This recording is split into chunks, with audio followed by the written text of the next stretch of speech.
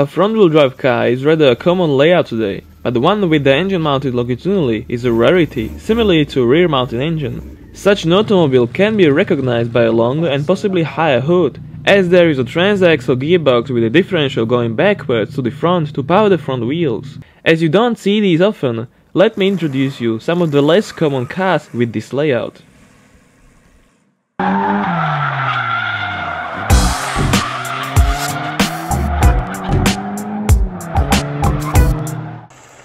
Honda Vigor.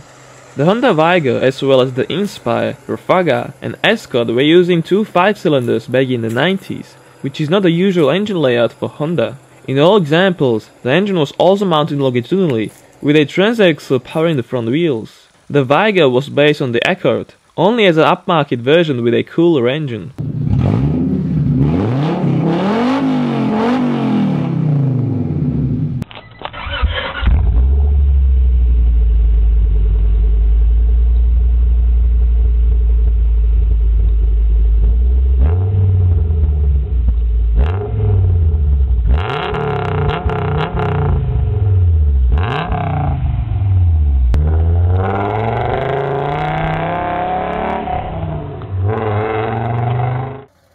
Renault Fuego.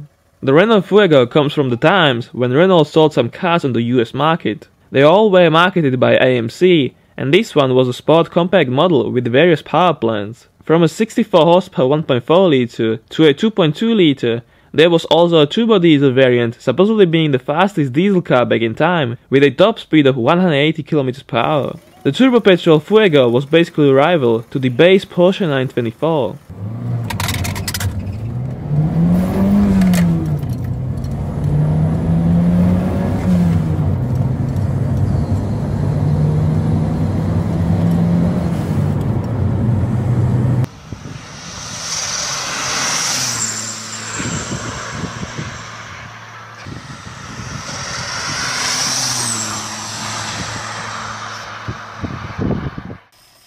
Citroen SM.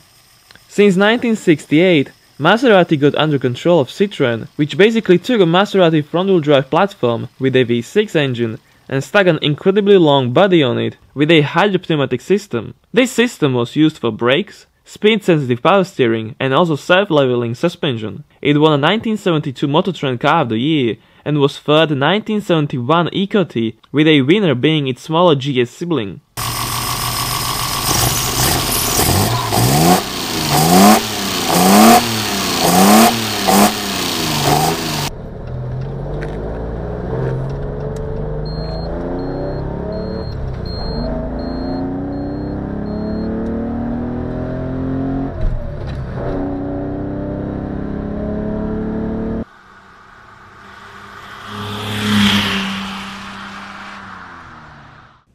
Saab 900 Turbo. Saab was always different than others, but this 900 model was more unique than any car on this list. The thing is that just like its predecessor, the 99, this Swedish pride was powered by a 4-cylinder mounted backwards with a clutch in front of the car. With that, the gearbox was placed directly under the engine, also creating its oil pan. Both devices, however, had divided lubrication systems.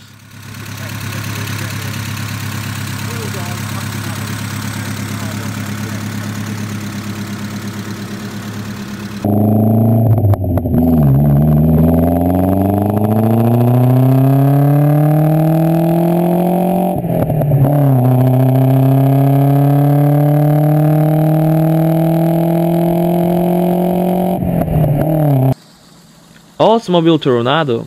Being one of the first US front-wheel drive cars since 1937, the Toronado was always a front-wheel drive car, and it kept using the longitudinal engine layout until its third generation. It was also quite powerful, with a 7.5 liter in the front with around 400 horsepower. It had a special tire compound by Firestone and was able to reach 217 km per hour. It was proclaimed for a third 1966 European Car of the Year.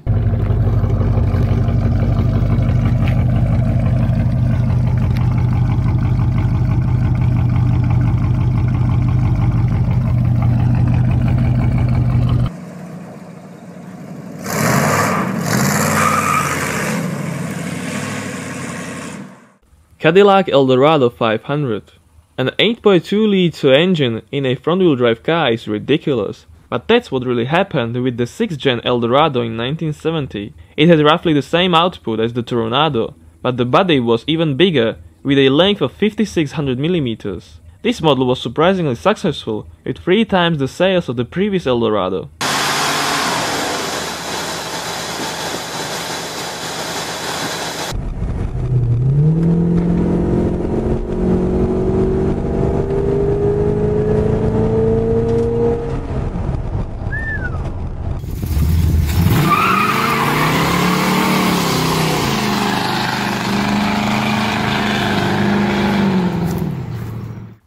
Alfa Romeo 33. When a boxer-powered car is mentioned, I bet Porsche or Subaru is immediately on your mind. Only Subaru of the two was front-engine, and they also had some front-wheel drive cars, like Impreza or SVX. Other than that, the Alfa Romeo 33 is one of them too, with a 4-cylinder boxer engine, and in case of the 16-valve, even with ITBs.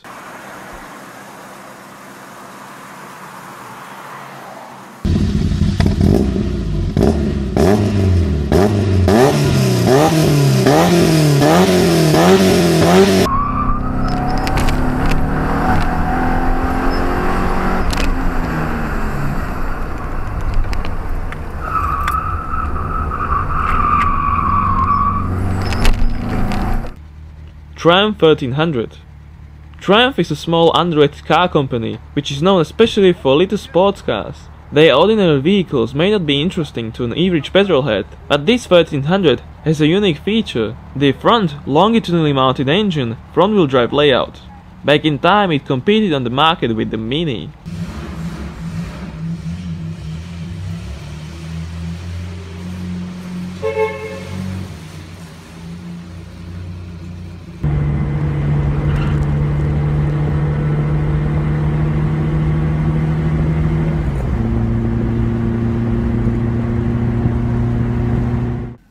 Audi Coupe GT.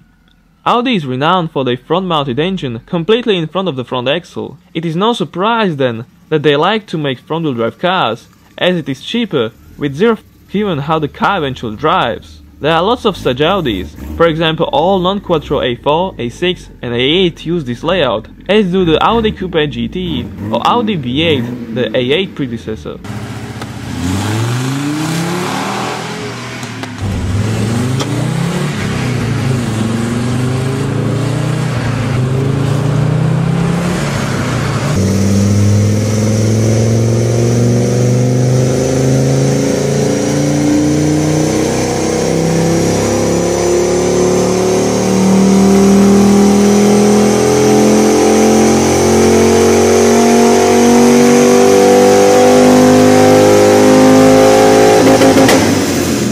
Ford Taunus P4.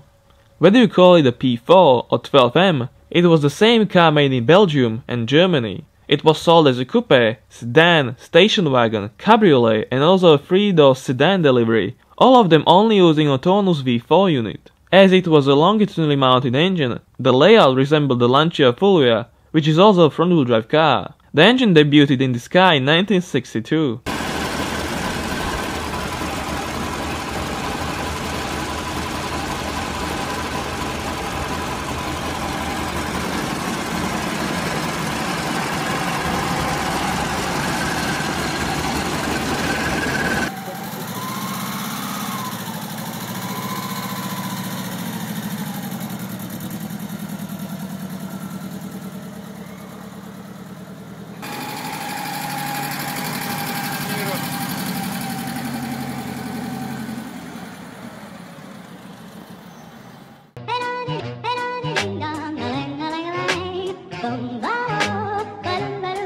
Oh, life could be a dream if I could take you up in paradise, I suppose.